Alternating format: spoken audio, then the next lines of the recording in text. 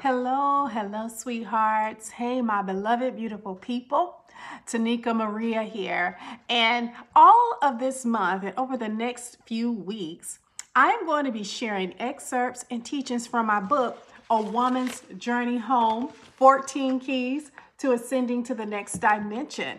I am a certified Christian life coach, and I am all about helping you to walk with wisdom, wholeness, peace, and clarity. What worked when you were 35 years old will not work when you're in your 40s and when you're in your 50s. I am about helping high-achieving women of faith overcome life transitions and pivots and do it wisely and with grace. This includes relationship transitions, job transitions, personal transitions, whatever transition that's going on in your life right now. I'm the one that you need to speak with. And so this particular series that I'm doing is coming straight from my book, A Woman's Journey Home. Because see, as we come to the close of this year, we only have, like 3 months left, really practically in 2022. And it's time to clean house. It's time to evaluate. It's time to see where we are going. And we are so busy and dizzy. So much fast movement, so much distraction. The distraction is off the chain right now.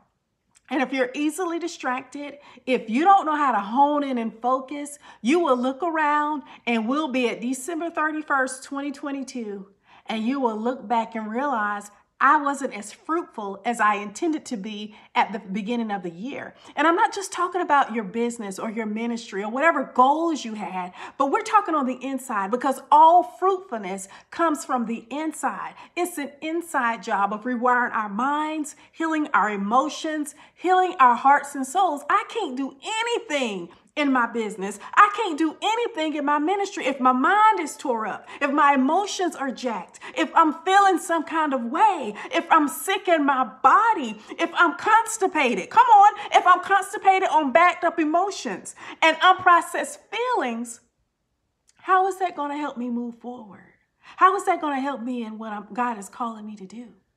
And so this is the journey home to ourselves. It is the journey home to God. And so I am going to be sharing for the next few weeks, straight from my book, A Woman's Journey Home, 14 Keys to Ascending to the Next Dimension. And first of all, we got to deal with matters of the heart. Before I can sit here and analyze my numbers, before I can sit here and look at my Instagram count and followers and likes and shares and sales and stuff and this, that, and the third, let me look at my heart. Before I can look at my ministry results, before I can look at my relationship, before I can look at what's going on in my life and my children, my body and my health, let us start with the heart. So I'm starting with chapter 2 in this book, and we're going to be just doing little brief teachings from it every week. So I want you to stay tuned and connected for when I drop these videos. Home is where the heart is. Guard your heart above all else, for it determines the course of your life. That is Proverbs 4:23. We're talking about your center point. We're talking about the seat of your mind, your will, and your emotions. And I'm not talking about a physical location, but rather a position in the spirit. I'm talking about the spiritual posture of your heart, coming home to God and coming to home to yourself. And that means facing certain truths. It requires making a turn. It requires looking at ourselves. And for us to really come home and unpack and look at ourselves as we come into these last few months of 2022, we can't come up higher to a higher position. We can't elevate and, we're acceleration, accelerate. Well, before you can accelerate, you got to get you grounded. Before you can take off, you got to get stable. Before you can take to the next level, you got to get really grounded and get some traction and some truth with where you are right now. So first of all, and this is really important if you've been out of alignment, if you find yourself out of alignment, here we are in October, are you out of alignment? So the first thing that we want to do is, let me ask this question, similar to you, and I'm reading from the book. Similar to your physical house or home, your emotional home needs daily cleaning and maintenance for comfort, safety, and rest. Just like your house, that apartment that you're living in, your house, your home, you need to clean it and keep it up in order to be comfortable there, in order to rest, and for it to be safe. Your heart has to be clean the same way. We got to keep our heart clean so that we can be comfortable. Others can be comfortable around us so that we can have some soul level rest and so that we're safe for ourselves and safe for other people. So let me ask you this question. How do you feel when your home is out of order and messy? How do you feel when you've been gone too long and you've been busting around being all busy doing this and that and clutter and trash and things pile up? How do you feel? How does that make you feel, right?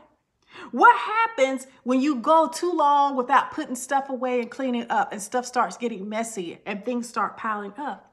And I know for me personally, if I get too preoccupied with all of my activities, and my house will get messy, or then I get too tired to clean it up. Come on.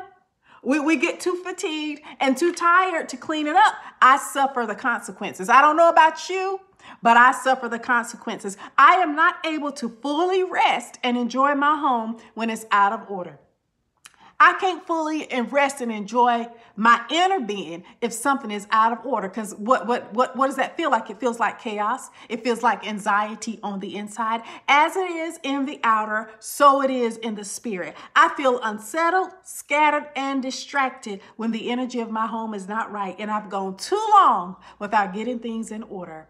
As it is in the natural, so it is in the spirit. When you fail, and I'm reading from the book here, A Woman's Journey Home.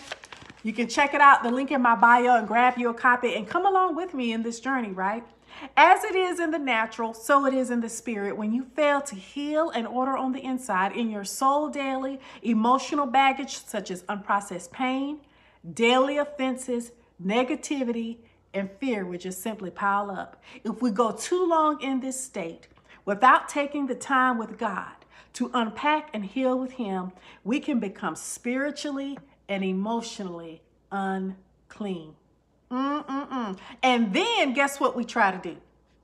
We will attempt to serve our families and minister to people from this unkept and scattered emotional place. It causes us to not be fully present in the moment by attempting to numb our pain and issues with more business and more distractions, more bright, new, shiny objects, more new and novel Instagram tips and tricks, more new and novel this and new and novel that.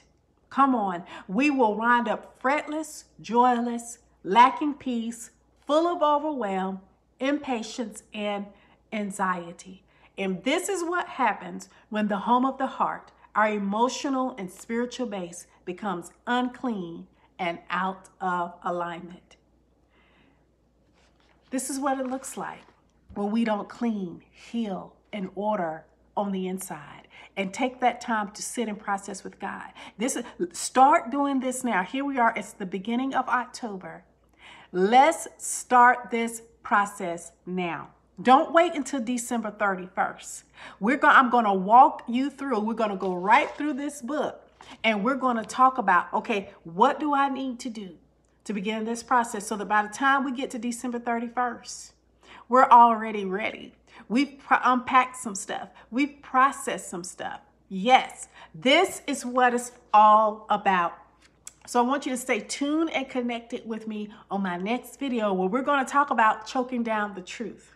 We're going to talk about facing some truths, the good truth and the not so good truth. But it's all a part of that process of your journey home, the journey home to yourself, the journey home to God. And we got to get our hearts right. We got to get our hearts and our minds right before we jump on a new, shiny, big idea. I'm talking to that high achieving woman of faith. I'm talking to the woman who deeply desires and craves peace, who deeply desires and craves wisdom for the next level of her journey. This is for you.